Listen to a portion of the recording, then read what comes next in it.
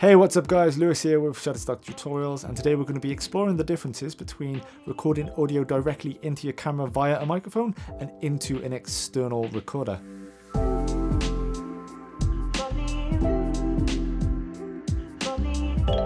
Okay, so let's say that you started content creation. It's been a new hobby that you invested into in 2020. Now you want to take things more seriously. And you've come to the conclusion that the onboard audio on your camera is a load of rubbish. And guys, outside of filming your dog at the local park, you don't never really want to be using the onboard microphone. That's more based for like a scratch track, so you can later sync up better audio without the use of a clapperboard. But now you've done a little bit of research and you've come to two distinctive paths. Either buying a microphone to place onto your camera and feed directly into your camera, or to buy an external recorder to then have the microphone feed into the external recorder and create an independent audio track. Let's have a look at the pros and cons between both. First, let's have a look at the camera. For consumer cameras, onboard audio wasn't all that great at the start of the 2010s, and while it's got better, there are still some detriments to using onboard audio. A professional cinema camera like the C300 Mark III would be at the very top of having onboard audio tools, whereas something like the 5D Mark IV would be at the very bottom. The first benefit of recording your sound straight into the camera is that it removes the tedious task of syncing separate audio and video files. Now, if you're doing something like a home video tutorial, having separate video and audio and syncing them in post is just one step too many. Having both great sound and video pulled from a single memory card is incredibly convenient. However, that sound file is only ever likely to have one audio track, as most consumer cameras will only have the one mic input. On the topic of inputs, let's talk about cables. There's nothing worse than having a trail of cables when you're creating content. However, by feeding a mic directly into the camera and placing the mic on top of the camera, you can swap the line of trailing XLRs for a short cable and keep the shoot stress-free.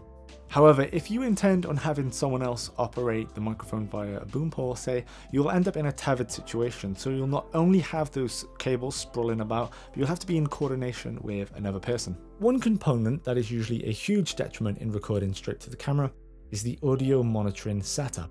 Simply, tools built for video are 90% of the time not designed to monitor and adjust audio live.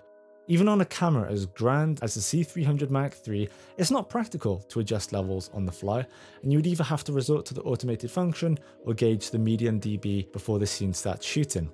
And it's even worse when using something like the 5D. Having to jump through several menus to adjust the audio would be like having to go through 4 pages of operations just to change the shutter speed. A lot of the time, lower priced cameras will only really have the core fundamentals of audio features, so the audio might not be balanced, the camera may not support phantom power. This is where the microphone needs to be powered through the camera or through a field recorder instead of having its own independent battery power. And newer models, they may have some features such as being able to turn on a low pass filter or like a decent preamp, but really, it's not going to have a preamp as great as that as an independent field recorder. So let's have a look. The first thing you're going to notice is the abundance of inputs that you have available. If you've jumped from shooting content at home to a corporate shoot where there's 3 people speaking and you need 3 inputs, you have that available. And most importantly, you will also be able to monitor and adjust each input individually and at the same time.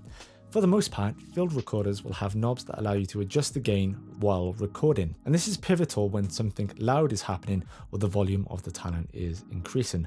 Cameras will typically only have one audio recording option, or perhaps more advanced cameras you can change from 16-bit to 24-bit, but on field mixers, like switching between a variety of camera codecs, you'll be able to switch through a variety of different audio formats from compressed MP3 to uncompressed WAV with a selection of different data rates. Overall, you will also find the user interface and features very accommodating to recording and manipulating audio rather than it being a small blip within your camera's LCD. One of the more prominent aspects of owning a field recorder is that it houses a better preamp than you're going to find in your low budget DSLR.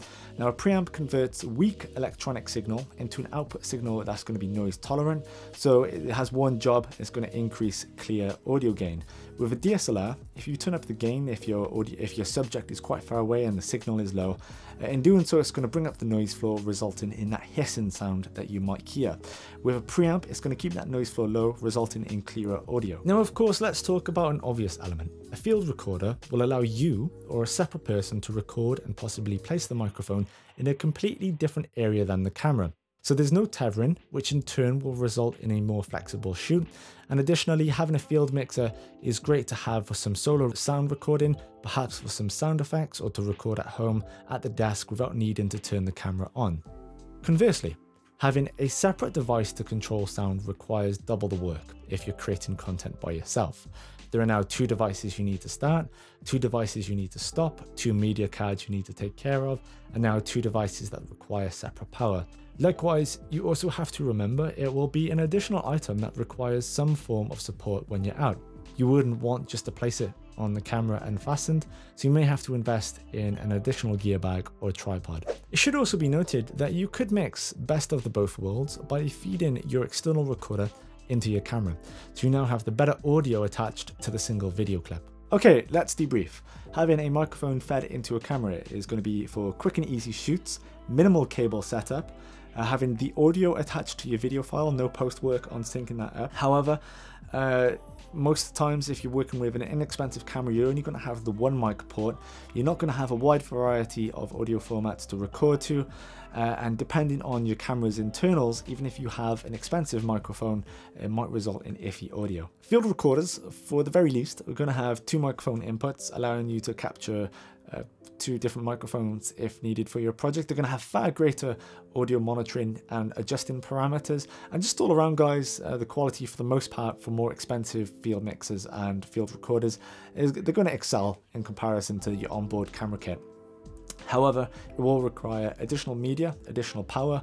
If your talent is off gallivanting and your camera is moving the other way, you're going to need someone else to operate and record the audio, and it's going to be an additional expense, around about $500 to $1,000 for a decent field recorder.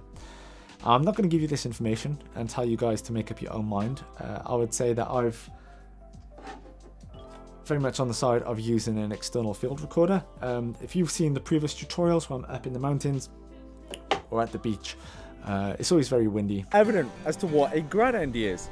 Half is clear glass or clear resin, and the other half is... And the audio is nice and crispy because of my audio setup. So, I've been Lewis with Shutterstock Tutorials, and I will catch you guys next time.